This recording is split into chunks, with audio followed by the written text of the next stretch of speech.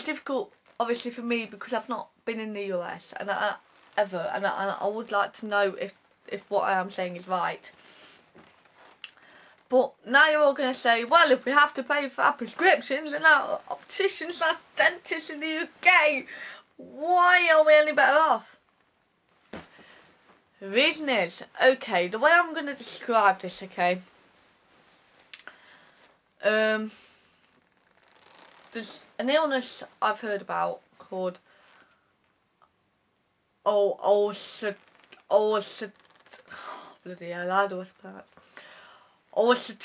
colitis. If that's wrong, then don't shoot me. And basically, people either have to take pills for this or they have to have certain things removed and certain things inserted. Let's not go into the details anymore. So if you opt for the pills, in America, those pills that I have heard are $20 a day. Every day. 9 pills a day, $20 a day. But in the UK, you would be paying, but you wouldn't be paying that much. And you could probably get help from organisations to help you pay. Which I know is health insurance, obviously, to the Americans.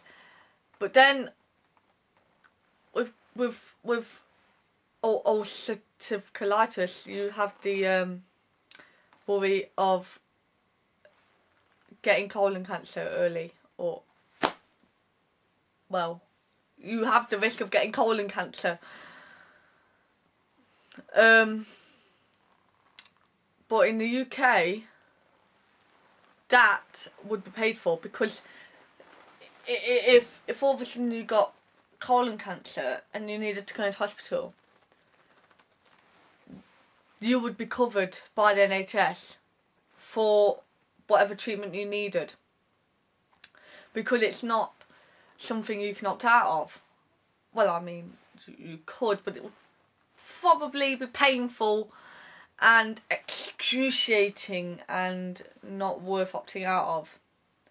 And it's a very rare, it's an essential thing that is needed to help a person with it to stay healthy and happy and alive.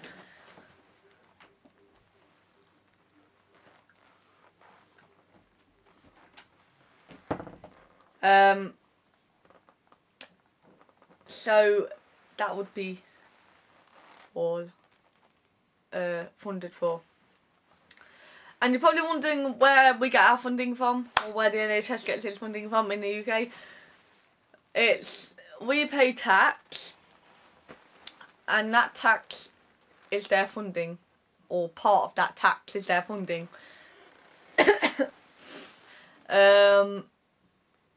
So we pay probably,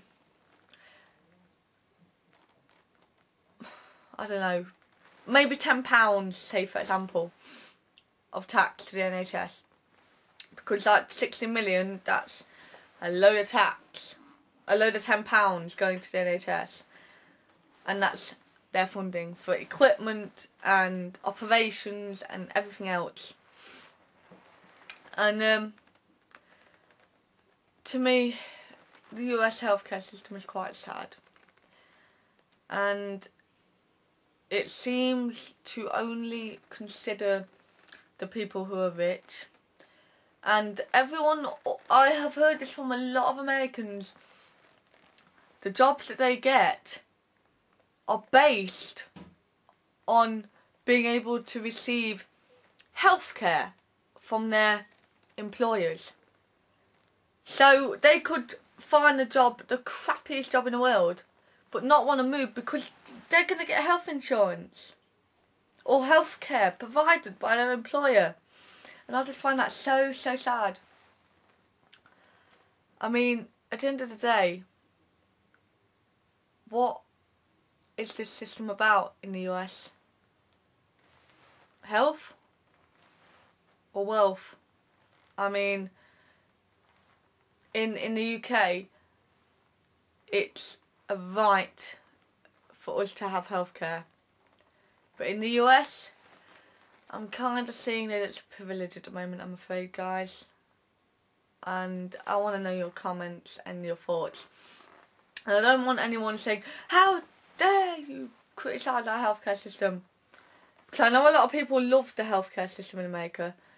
I'm just trying to put my views across about what I believe to be true. I don't know if it is true.